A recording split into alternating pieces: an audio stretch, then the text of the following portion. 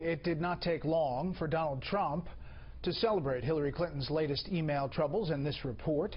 He's campaigning in California, where authorities were determined to prevent a repeat of last night's post-rally violence in Albuquerque, New Mexico.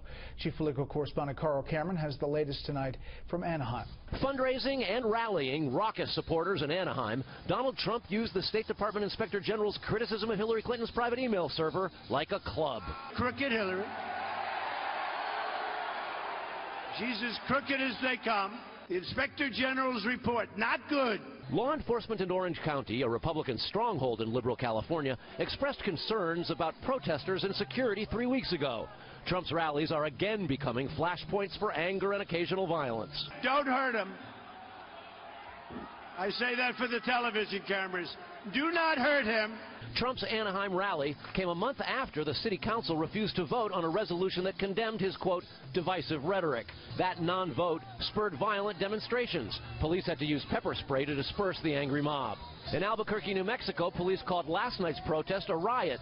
Several officers outside Trump's rally were injured, and police had to use pepper spray and smoke grenades to calm things down. Trump tweeted, quote, the protesters in New Mexico were thugs who were flying the Mexican flag. The rally inside was big and beautiful, but outside, criminals. Several demonstrators inside were dragged out of the rally, in which Trump called Hillary Clinton a lowlife for suggesting he gets rich off the misfortune of others by profiting in down real estate markets. I see this lowlife. She puts on an ad. Did you know that Donald Trump was rooting against housing because he wanted housing to go down because he wanted to buy? And they've got some clip of me from many years ago where I'm saying, yeah, if it goes down, I'm going to buy. I'm a businessman. That's what I'm supposed to do.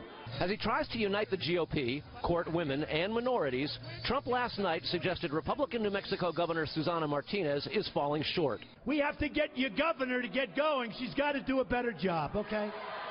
The governor's spokesman fired back in a statement, quote, the governor will not be bullied into supporting a candidate. Governor Martinez doesn't care about what Donald Trump says about her. She cares about what he says he will do to help New Mexicans.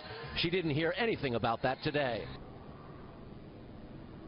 Trump has two more important appointments tonight. One is an appearance on late-night television with Jimmy Kimmel, who's been critical of Trump's rhetoric and is running his own independent campaign for vice president.